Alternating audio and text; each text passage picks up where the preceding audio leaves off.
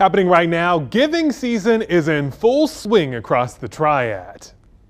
We're not talking about the stuff under the tree. Giving back to the community over the holidays is what we're focusing on. That can mean money, food, or even a blood donation. And today we want to highlight all the ways you can help our neighbors in the Triad. And of course, we're going to start right here at the WFMY News 2 Holiday Blood Drive. We've been here all day getting donations from folks, and you can see our leaderboard here, and it's just going to continue. You know, so often we tell you what it means to give blood and how it affects our community. But I don't want you to hear it from me. I want you to hear it from someone in the community that has been touched by that. John Cornett is here, and you became a first-time blood donor this year. Yes, correct. And you have a connection. Tell me about your son, Ryan. Yes, my son Ryan and his brother Evan were both very early born 24-weekers. Evan passed away after 3 days, and Ryan lived to be 4 years old, but during their time they both had many blood transfusions. Ryan got over 20 blood transfusions during his time at the NICU, and each and every time it was at an urgent time, and I just can't thank people like the people behind me right now enough for giving the gift of life, because every day that I had with him was because of people like the ones behind me. Yeah, it allowed him to spend more time with you and your wife. Absolutely. So let me ask you this. This became your first year that you donated blood. Yes. For folks that are thinking to themselves, I don't know that I can do this. I loved hearing that story. I do want to help, but I'm a little apprehensive. What would you say about your experience? I was right there with the folks. Yeah. I'm not a fan of needles like probably most people out there. I was always scared of the donation process. And then, you know, I put my boys first, thought about them, and then when I sat down in that chair, it's not painful. It's quick, it's easy, and you think about the lives that you're saving, whether it's the little kids in the NICU or an adult or whatever, and it just means a whole lot. And now that you've given blood once, you will do it again. Absolutely, absolutely, in memory of my boys. Mm-hmm. And so for folks that are wondering, does it really touch my neighbors? Your answer is absolutely it does. Absolutely. It touches your neighbors right here in Greensboro, Burlington, Winston-Salem, right here in this area. All right. Thank you, John, so much for coming down here. We appreciate it. Thank you for telling your story and letting us know how our community was able to help your family as well. Hey, you know, guys, this is one of those truly priceless gifts, the gift of life and the gift of time with others that are loved ones. So we just want to make sure that you come to the Holiday Blood Drive tonight by 7, or you make an appointment right now to make that blood donation. Ben?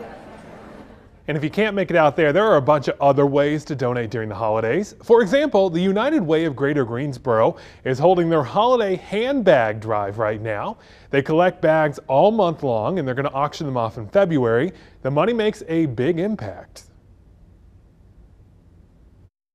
And some have shown up and told their story of how we have helped bring them out of poverty or their children. And we've had people that we assist through college, getting their GED, and then assisting with classes online.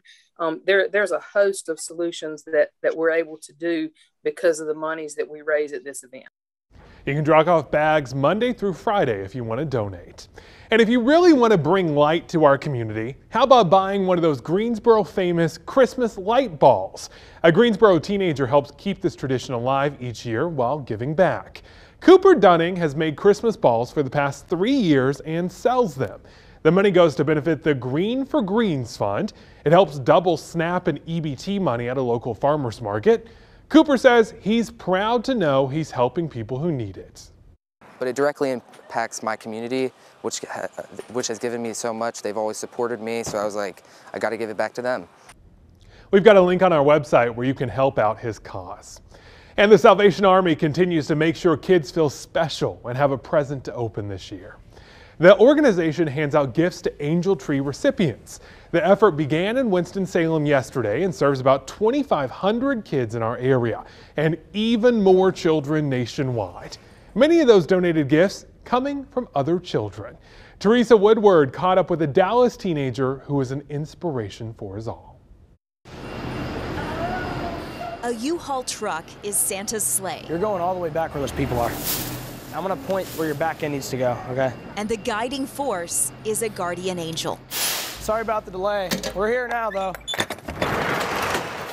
They unload gift after gift and bag after bag until inside a Salvation Army warehouse in Dallas, there's a mountain of generosity. It's a big mountain. Built by a 17-year-old kid. It's one kid who had a spark and ignited a community. Charlie Borochek was 6 when his parents bought Christmas for an angel on the Salvation Army angel tree. I had started a nonprofit, Charlie's Angels. And he said, wait, why won't their parents buy it for him? And I said, because there's some kids that they can't. And I remember his face. He could not even grasp that. My angels are very thankful for what I got them. He did extra chores and adopted 2 angels on his own. At 7, my goal is $300 for 3 angels. Thank y'all. Charlie's Angels was born.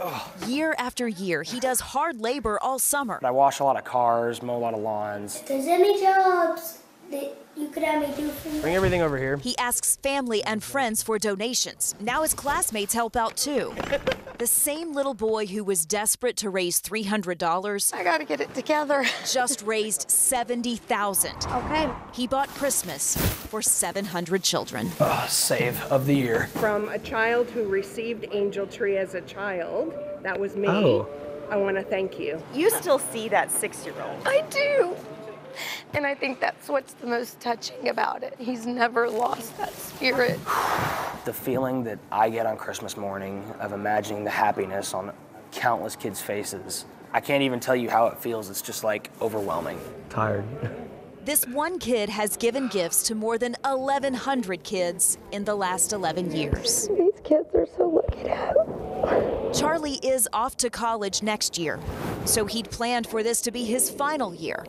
But it would be a disservice to stop now. It's just not an option.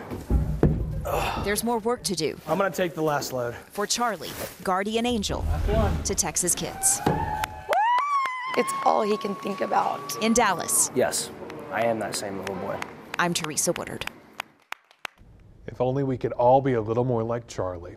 You know, it's not just the Salvation Army. Ward Black Law teamed up with the U.S. Marines for their annual toy drive this year.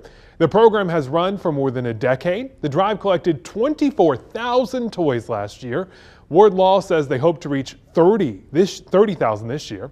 Now, they are happy they can make a difference each year, and they're happy you want to be part of it. You know, one of the best parts of the triad is that we all come together to help each other. The holidays always highlight people giving back, but it really goes on year-round. We love hearing your unique ideas for helping out. Let us know what you're doing so we can continue to highlight your good work.